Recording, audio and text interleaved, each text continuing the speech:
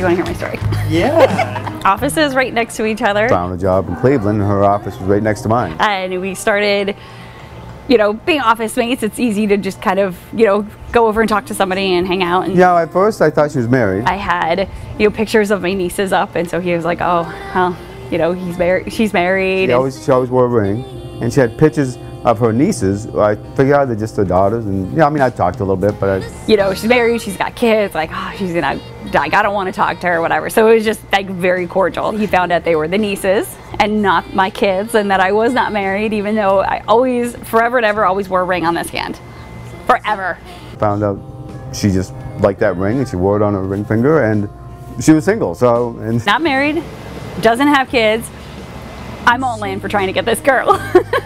An amazing day, amazing couple, radiant smile.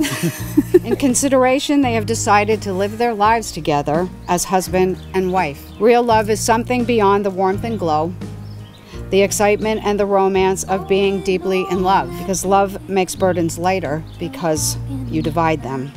It makes joys more intense because you share them. In the words of Robert Browning, grow old along with me, and the best is definitely yet to be. If you haven't guessed, this is really exciting. It's actually pretty awesome. There's a lot of happiness going on. One thing led to another, and here we are almost 4 years later, so. So we kind of, you know, started hanging out a little bit outside of work, and beer and some more wings, and we just kind of like chatted, and we both, I think from that point on, were like, okay, we actually really have a lot in common, and we really like each other. And so, you know, here we are. We're starting to date, and now, you know, 4 years later, we're here. Karen? The words I say to you now. The words I say to you now. Are the ones that I have waited a lifetime to speak. Are the ones that I've waited a lifetime to speak. The words I say to you now. The words I say to you now. Are the ones that I have waited a lifetime to speak. Are the ones that I've really waited a lifetime to speak. There's a story behind that, I can feel it. Please accept this ring. Please accept this ring. As a permanent symbol of my commitment. As a permanent symbol of my commitment. Pretty good. Please accept this ring. As a permanent symbol. As a permanent symbol. Of my commitment. Of my commitment.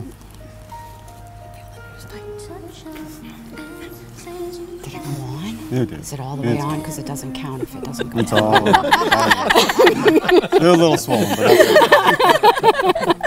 that's well, I think our first official date, I think I cooked dinner for her. We had kind of been going out a little bit, but I think that was sort of the official first date. He asked me over to dinner at his house. Everything planned and set for the night. He had a bottle of wine, like everything was, it was perfect. Yeah, he was all like, this is the girl, I'm gonna try to get her. Okay, well, let's go pick out your diamond. So we drove right back up to Jared. And we had designed the ring, so she knew I had the ring. And she'd been waiting and waiting, and she thought I was going to propose when we came up here. And that was one of my options. And she was a little upset. Because I kept waiting, because I knew he had it. I kept waiting. We had a couple like disagreements. I was like, okay, when are you going to do it? When are you going to do it? It was really actually very sweet in the way that he did it, because it was perfect. It was everything that I could have asked for. Because I wanted his blessing. And I hadn't gotten it at that point. I know how important it was for me to ask your dad for your hand in marriage. He's like, I couldn't think of any better place than to do it with him here. Will you be my wife? And of course I said yes. Every time we go, there's an eagle flying around. I'm like, that's Dad. Oh my God! She just got it. I was like, oh my God, it was just perfect. And so, yeah. It does give me the greatest of pleasure to pronounce that you are husband and wife. Please, please kiss your bride.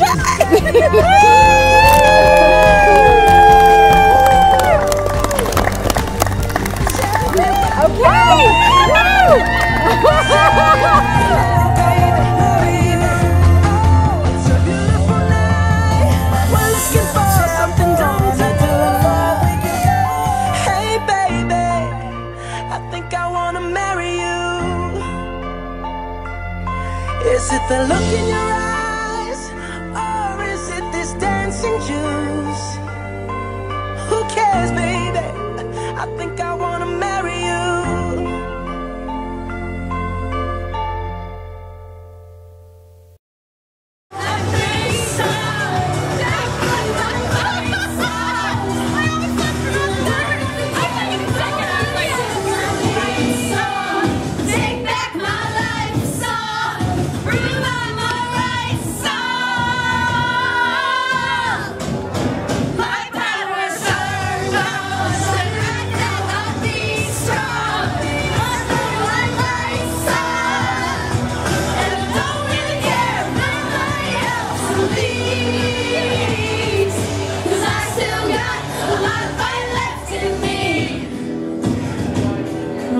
Still